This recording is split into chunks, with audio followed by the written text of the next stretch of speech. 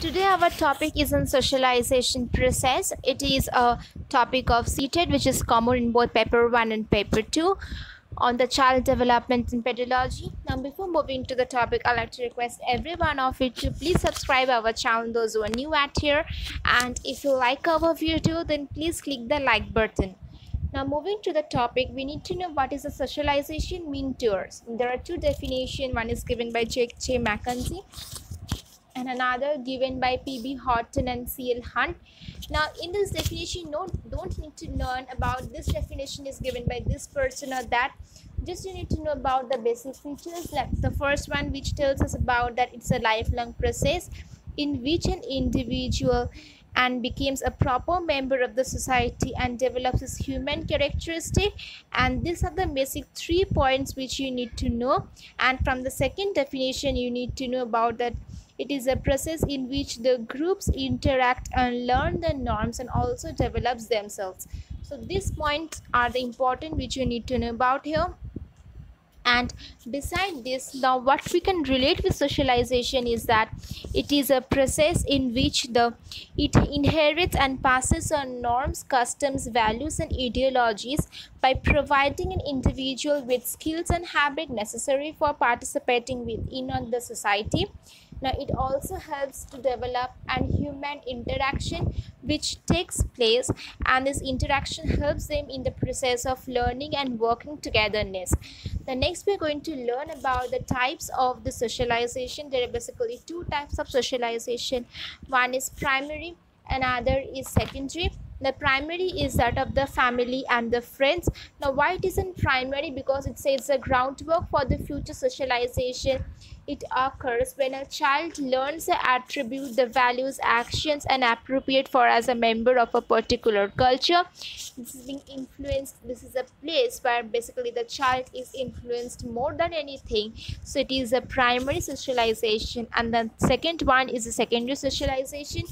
Now here it is where the child learn appropriate behavior as a member of a smaller group within a larger society, which is reinforced by a socializing agent of society than that of the immediate family. It is usually where it is associated with the teenagers and adults that take place outside the home, that is to school, colleges, refers to different type of behaviors.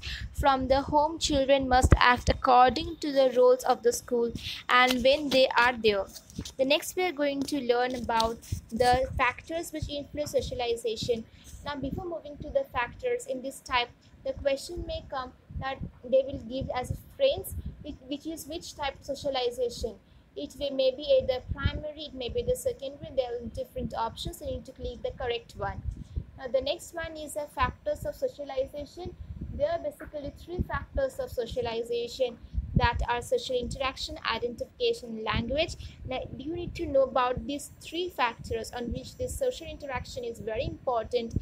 It tells us about the interacting socially in the family, neighborhood and the school, friends, classmates and community in an organized psychological process.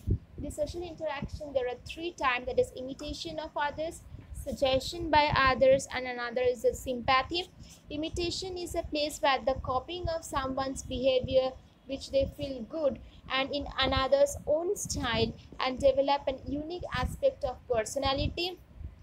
The next one, which is the suggestion by others, it denotes why they convey through the language, pictures and similar medium to child. It influences the child's behavior with other as well as the private and individual behavior. The third one is the sympathy. It helps to develop when the child develops an emphasis with other and help to initiate the conversation. The second one is the identification. In an early stage, most of the children's actions are random and natural and unconscious. So as the child grows, it realizes the nature of things that satisfies its needs. So such things became the object of identification. The last is the language. It means where the cultural transmission and social interaction takes place. At first, the child utters some random syllables, that is with the syllables which they don't have any meaning of it, but gradually with the gradual movement of the ages, they need to know about the mother language. They come to know about the meaning of the words, and from here they learn about the languages. So these are all the three factors. Now next we are going to know about the agents of socialization.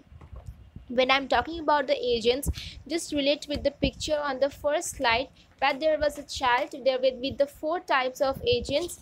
On the first slide there will be a family, another is a school, there is a peer group, and a mass media. So these are the agents where the socialization develops in the child. The first one, which is in the family, it is a primary socialization process, while the next three is the secondary socialization process. Now the second, in the primary, that is a family, it's developed especially up to the 4-year age of the child. In the life, the family provides the children with its first social contact with the world through it, and develops a correct patterns of behavior, and it has been internationalized and learned. The learning occurs informally, and it is being rigid or wrong. Behavior is approved, or it can be rejected. Sometimes approved behaviors get reward, while the rejected behaviors get punishment.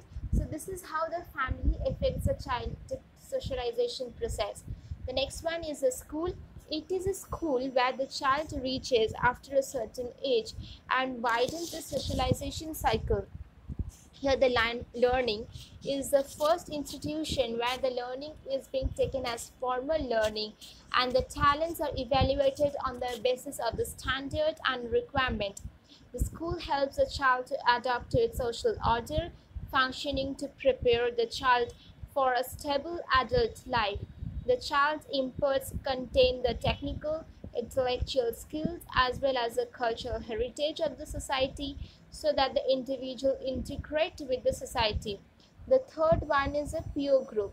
Now peer means similar age. So when a child goes to the school, they initially interact with the same age and the children of similar status. A child who enters a standard 1 is on a school that finds itself in a class of children of the same age might become friendly with one or only some of them, because yet the whole class is their friends, but they usually associate with few of the pupils. The few people with whom they associate is known as a peer group.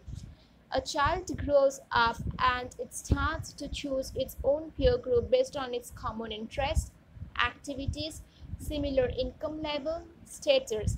So this is what we come to see from outside, but itself, the child itself is affected by the individual in such issues like their appearance. They may share the same lifestyle, same type of food, they have a common fashion interest, they have a common interest in social activities, and their attitude towards life, the inheritance of technological development. The last one is of the mass media. So what is this mass media? It helps to transform information in an impersonal manner, and the time conducted in one-way flow. So it also harms its audience and its receivers, because by concentrating and stressing should be seen on a real importance as the per norms. So with this we come to the end, that is the agent of socialization, and this is an important part. In this socialization, the factors influencing socialization and these types of socialization is much more important than the latter. The last part is the role playing socialization. From here you just need to know about the definition of Brunner, which is being given in 1975. It says that the child the play is a principal business of childhood. So why it is being said? Because it has been the development activity and development creativity is developed within a child by its play, and education must take into account the modern problems of the children and their understanding of the play process. So it is not very important to know about this role of the play in socialization. The more important from here is the factors, the types, and the agents of socialization. The questions are mainly concentrated from these three parts. So from here we come to this end of our topic, that is socialization. On the next day we will be talking about the 8 stages of life mentioned by Erik Erikson. This is a very important topic. Question comes in each year. At least 1 to 2 questions will come from this topic, that is in 8 stages of Erik Erikson. So in the next slide we are going to talk about these stages. Now for this we are going to come to the end of our topic. So if you like our video, then please click the like button, and if you have not subscribed yet, so please subscribe.